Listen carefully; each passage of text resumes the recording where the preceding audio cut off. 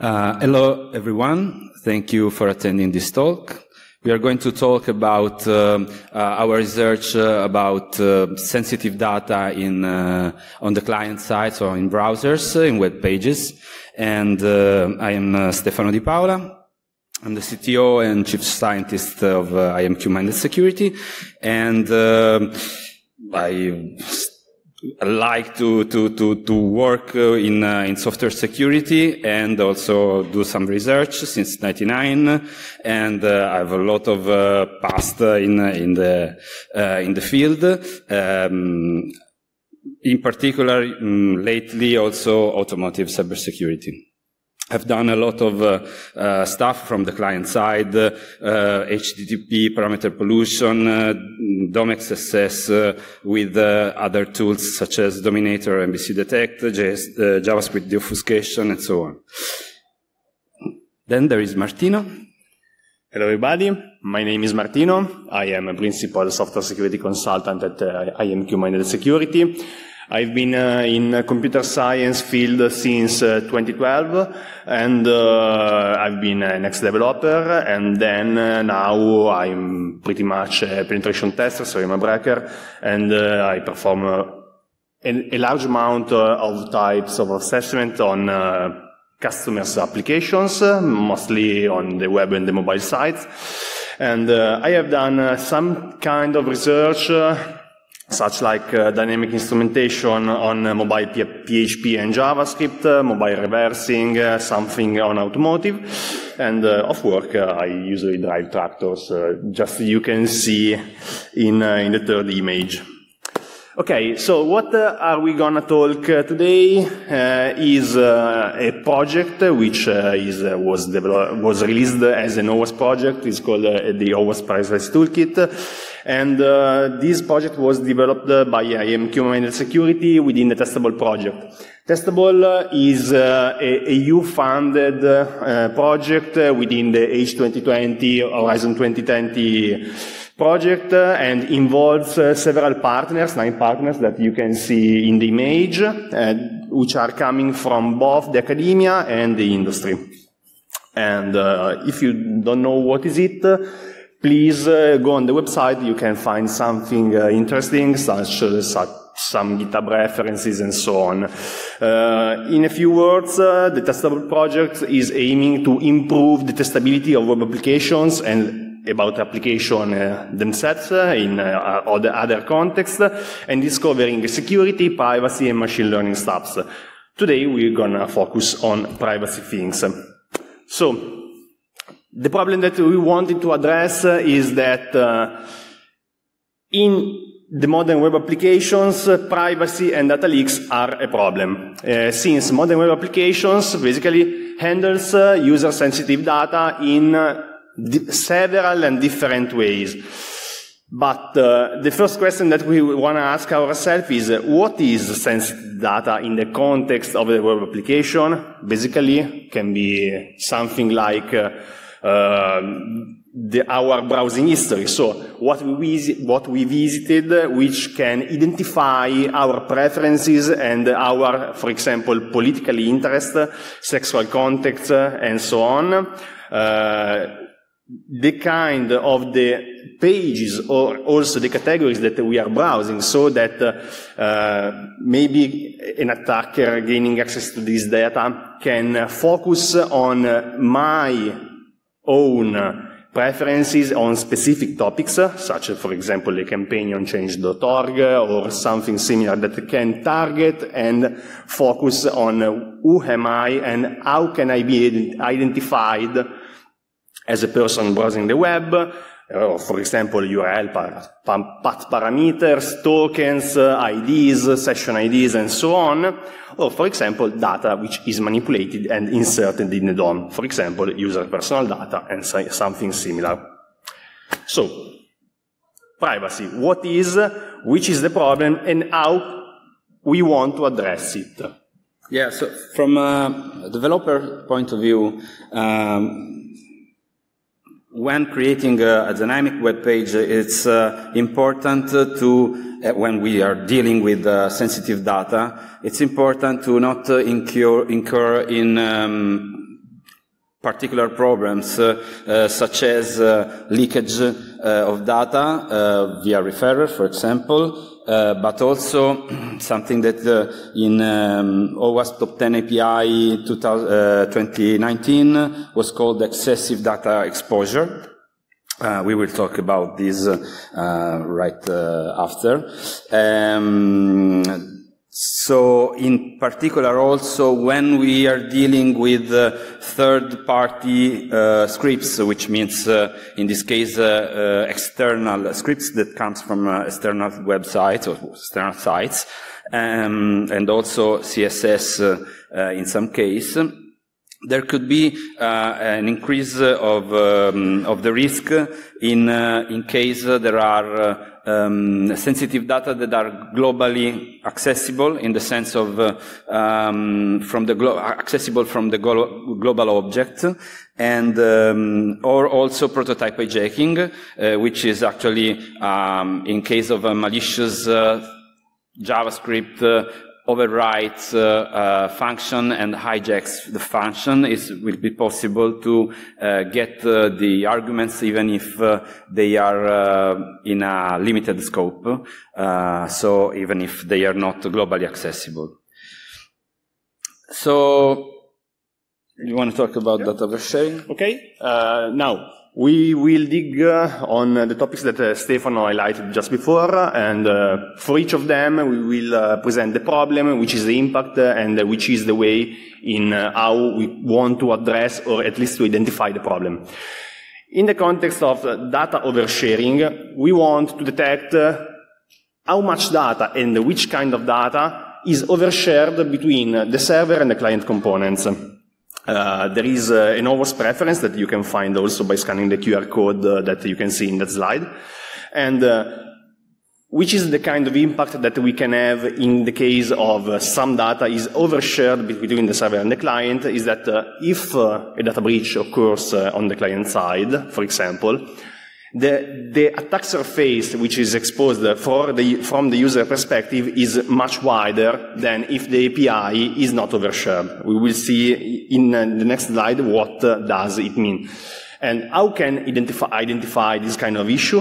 We can just hook or identify the deserialization APIs which are handling the data returned from the server. We can then hook or proxify the objects created after the deserialization, and then we can correlate which data is accessed or not at runtime. And then after that we have some report that we can analyze and we can see what happens.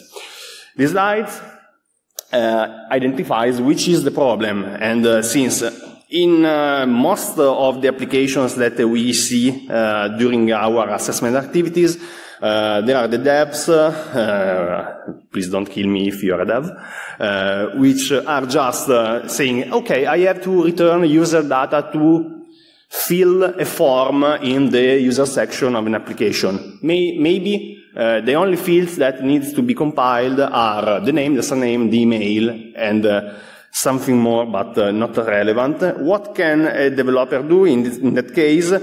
He can just return a /user API, which is serializing the whole DTO object, which identifies a user, which can contain much more than what is really needed by the web page, which is consuming that API. In that case, you can see that is containing also an address and also a password hash, and I can confirm this is a real use case that we found during assessments. Okay, in this scenario, we can see which is the problem. There is an API, is returning all the data to the client, but the client, as you can see in the image on the left, in the source code on the left, is only using the name field of that JSON. But the API is returning the whole object. All the other data is not used at all. So, best practice. What can we do in order to avoid this kind of issue? Basically, just don't overshare. I'm coming back to the previous slide. What would be possible to do in that case is to generate a dedicated API which is returning just the user, the name of the user, which is then used by the JavaScript function. Just to add one thing about the issue, since it was in 2019 in the top 10 API risks, the problem is consistent. There has been a lot of incidents about the excessive data exposure. So it's not something that we might think it's not possible. No, it's very rare. No, it's actually a big problem, very big problem, because someone tends to not think about someone tends to think about the fact that it's just a background request and a background response, but it's actually, you know that it's not. Okay. Another possible issue is globally accessible data. Which is the problem? The problem is when a third-party script, JavaScript or so on, can access sensitive information which is stored in a global object in the DOM. And there is no OWASP reference for this kind of issue, so it's a pretty new or maybe a pretty uncategorized issue in the context of privacy of privacy testing. And the impact is pretty much obvious, but is a problem when a third-party script can scrape the DOM, for example, and can retrieve sensitive data which is stored inside it. For example, credit card numbers, usernames, emails, sensitive data, as we have seen before, and so on. So, how can we identify this kind of issue? We can basically iterate over all the global object properties and try to infer which kind of data is each variable containing. For example, we can do it, we are doing it, or at least at this time, we are doing it by using regular expressions, for example, or we can use some kind of other technique to recognize which data is being stored in that variable. In this case, we can see that there is a login page which is pre-filled with a password and a username. By searching the DOM, we can find out that there is one specific DOM property and DOM instance which is containing the username, which is compiled into the web application. And this data is accessible by anyone who has access to the DOM.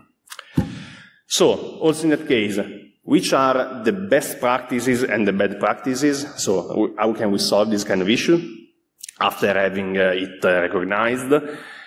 In the first source code, we see that the user data, which is maybe the logged in user data, is stored in a window variable, which is accessible by any JavaScript. The obvious, or maybe the most effective solution would be to store this data in a scoped function so that it is only accessible to scripts which can access this kind of scope. So it should be enclosed in a closure, and so it would not be accessible anymore by other scripts. One thing that maybe we forgot to mention is that all these kind of issues are the most impactful when the web page or the web application is containing third-party scripts or is loading third-party components inside. If an application is loading only its own components, there is a potential issue, but it will have no impact this time. Then, referral leakage, I leave the word to Stefano. Okay, about the referral leakage is pretty much straightforward, because in every request the browser sends an header with the name referrer, and it actually leaks the URL the user is browsing. So of course, if there is a request to a third party, an external site, the referrer will be leaked. That is, let's say, by design, so it's not a leak. But the fact that it is a leak can happen if the actual data has some meaning from a privacy or sensitivity point of view. Of course, right now, luckily, browser now default origin only. So we can the third party will just see the website, the site name, and the protocol, and that's it. But of course, it can be changed, so through the referrer policy, and this is actually sometimes can be, let's say, a problem, a real problem. How to do that? We did in the tool. We intercept every outgoing request and check the referrer and compare if it's what's leaking and where it's going. Of course, there are several kind of leakage. Sometimes it's an actual leak of the whole query string. So in this case, this website, JD Digital, knows that I am looking at a particular video. Maybe it's a political video. It's something that might be where I am interested into, and so it's used to profile me. And if JD Digital is an external and unreferenced website to Repubblica, then it might be a problem. Of course, sometimes it's actually even the origin is might be a problem, because particular sites, for example, that hub, something that ends in hub, which is not GitHub, is actually a problem, no? If the information goes outside. How to improve this issue? Of course, first of all, think when we are writing JavaScript or creating a site that deals with particular sensitive data. Try to think about it. Try to think about what's going to go externally, and use the referrer policy accordingly to that. So there are several policies, so we can, the most important is, the most dangerous one is, of course, unsafe URL. We are talking about JavaScript, we are talking about external websites, we're talking about external scripts right now. So in this case, what happens when we, in a web page, we load an external script? The external script has access to the whole DOM, starting from the global object, and not only the DOM in the sense of the document object model, but also the declared functions, the objects that are accessible globally, and so on. So these could be a problem, because third-party scripts will be able to modify access DOM-level function and objects. It could also, of course, steal the sensitive data and so on. How to identify? Look for all the modification of the DOM and check for script tags and analyze if it's external or not. But so in this case, an example would be, let's load our script on top and then load the other scripts, the external scripts in the end.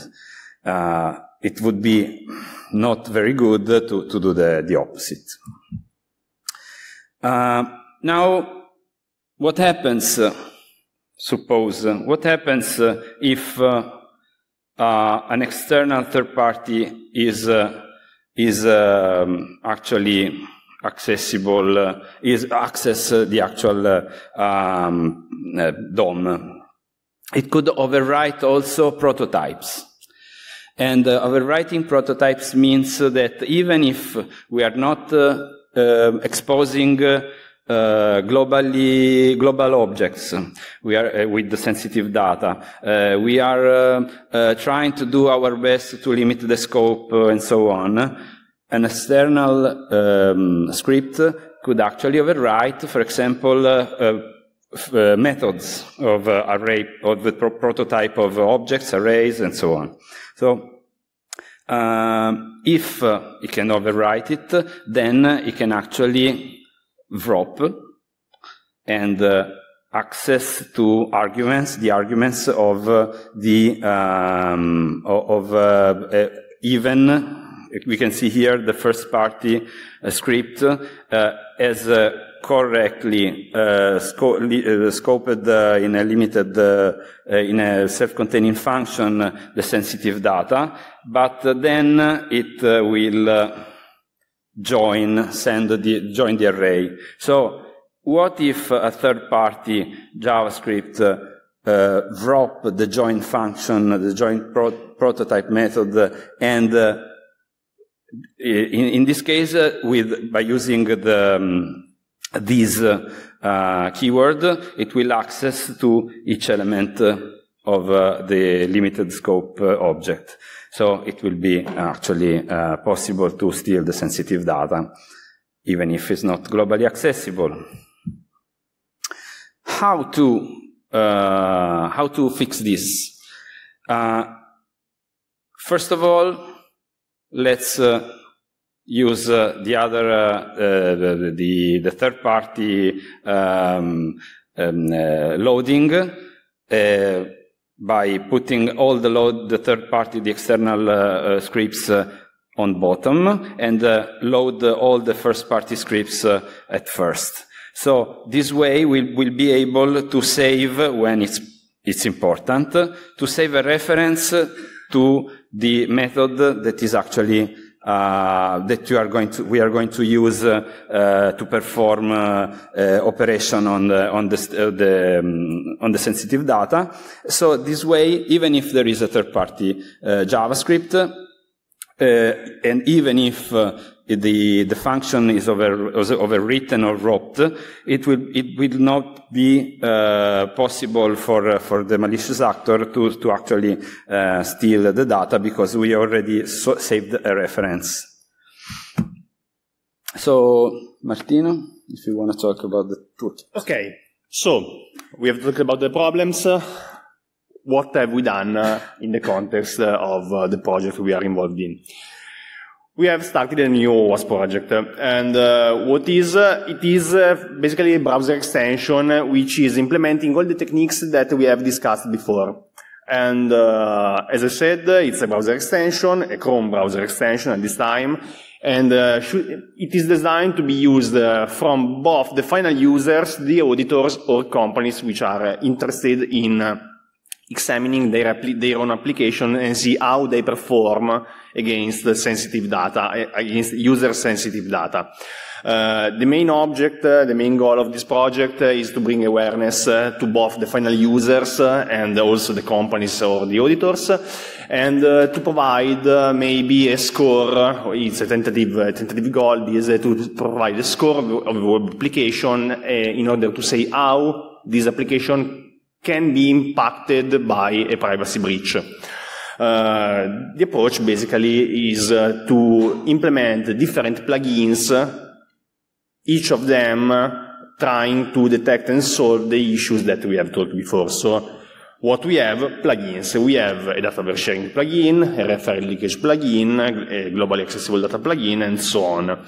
This is basically the status of the implementation. Most of all are currently implemented. Most of all are well-performing and promising when run against an initial data set. Some of them have a major performance impact on the browser on the browsing experience of the user. So maybe that can be disabled for final users, but can be very useful for auditors and so on. And that's it.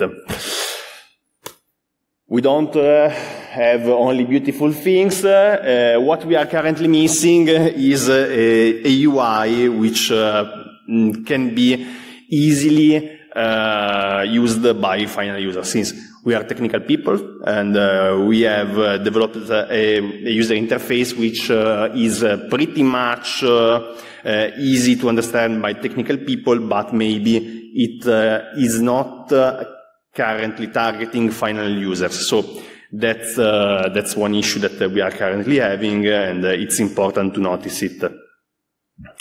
Okay.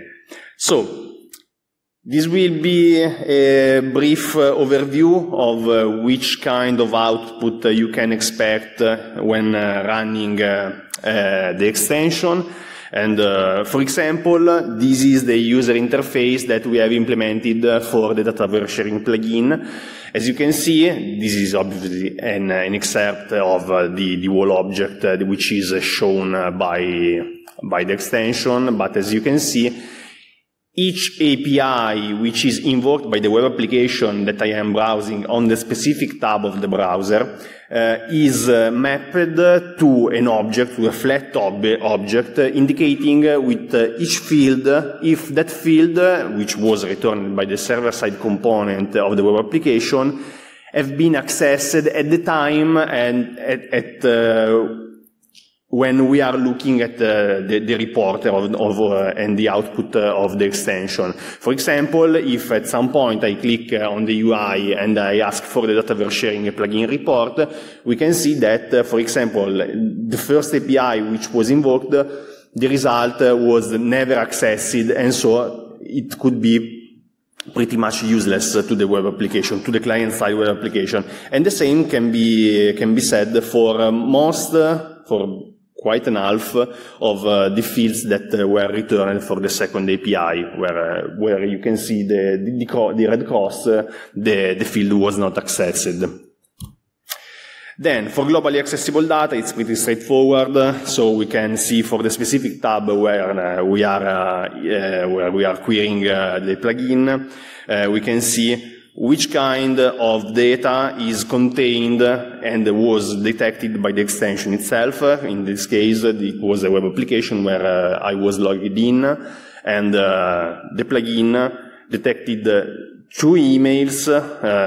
It's obviously the same email, but it was stored in different portions of the web application, and also a credit card which was stored inside.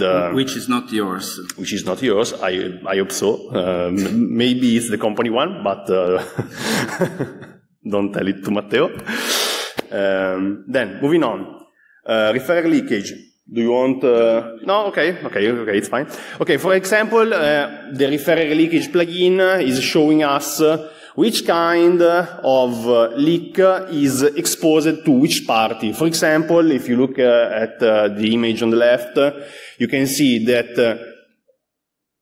let's take the second row, since I'm not able to read the first host name. So we can see in the second line that yahoo.com knows that the user was browsing the search.rechat.it and that the user currently searched for something, and there is also a campaign which is identifying maybe some referral technique that was used by an advertisement engine or something similar to bring the user to that page. What is also important is to look on the image on the right. The last instance that we have identified, we can see that in that case, Ricetta.it is receiving the leak from tabula.com, and it is receiving the full URL with the whole query string at all, which is containing what? Basically identifiers, which can be pretty much meaningless to a normal user, to a human. But maybe these kind of identifiers can be used to track the user and to recognize it across different web applications. For example, if the user which was browsing ricetta.it and the advertisement hopefully was served by Taboola, if the user browses to another website which is also presenting something from Taboola or can to someone which can access to this kind of tokens or identifiers, can identify the user even if it was not intended. Then, this is an example of the third-party script positioning plugin. This basically can be read in a way that Libero.it, which is the first party, is the web application which the user was browsing at the time of when this kind of output was accessed. We can see that, for example, a third party was loaded before the one inline script which is owned by the first party. But, for example, the last 3 lines shows that a ubenda.com script was loaded before some first party scripts and so on for the last 2 instances which were reported by the plugin. Next steps. So, basically, what we want to do starting from now. As I said before, a more user-friendly and more easily interpretable user interface so that can be targeted to final users, since it's not very viable at this time. Then, plugin performance optimization, since as I said before, some plugins are very impactful in terms of consuming resources. For example, the prototype pollution one is very impactful. And then to identify trusted data sources and CDNs, since... for example, Google uses gstatic, which is a Google domain, which is controlled by Google, but of course, so in this case it's a false positive, no? So we already have the logic to perform this kind of by minimizing those false positives. So we just have to add all this mapping in order to remove false positive alerts. Okay. Yeah. Okay, so basically what we want to do is to implement new plugins. And for example, some kind of ideas can be sensitive data exfiltration in the payload of XHR request, started by the client, by the third-party part of the web application hosted by a third party. Then also third-party malicious CSS, which can exfiltrate data from the HTML and can leak data to the remote counterpart. And also understand if, for example, the requests which are going outside are matching the same URL which was intended to be exposed. Yeah, because since as we were saying, now the referrer just leaks the origin by default. Then the third-party JavaScripts, analytics, and so on take the whole URL and put it in a header or inside the whole query string and take it directly. No, so there is no the referrer now is less risky, let's say. So we have to implement something that tries to identify the query string values and see if it's leaking somewhere else. And also, this is a call to action, since it is an OWASP project and it will be publicly available in a few days. If you have ideas you want to join, you have ideas for new plugins, please just tell us or join the project. Okay, as I said, the project will be available at this GitHub repository. Then you can take a note and browse it in the next few days, and hopefully it will be published in this GitHub repo. And anyone who wants to join is very, very, very, very, very, very, very welcome. A few conclusions, since we have tried to execute the browser extension against the top 1K website from some source. I don't remember which was, but it was one of Trunk or CloudFront. Okay, and basically we are focusing on less impactful resources. And for example, these are the results from the referrer leakage plugin. And on 1K websites, we have found that there are more than 2,300 leakages, which are of the query string, or of only the query string, which are the most impactful ones, and they are leaked to more than 200 third-party domains. So it's pretty interesting, and the attack surface is pretty wide. And also, as I said before, just going through this,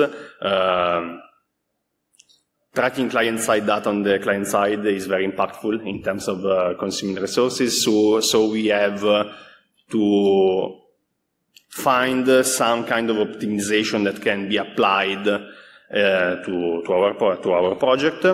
And there is a very lot to do in context of privacy, since it's a very, very fresh topic which is trending right now. So. Yeah, and if you don't like the word privacy because you're not from Europe, we can talk about PII or sensitive data. It's just the same. Yeah, or also PHI, personal health. Right. Yeah. Health, yes. Okay. That's it. If any question. Thank you. So if anybody has any questions, feel free to jump in and ask your question here.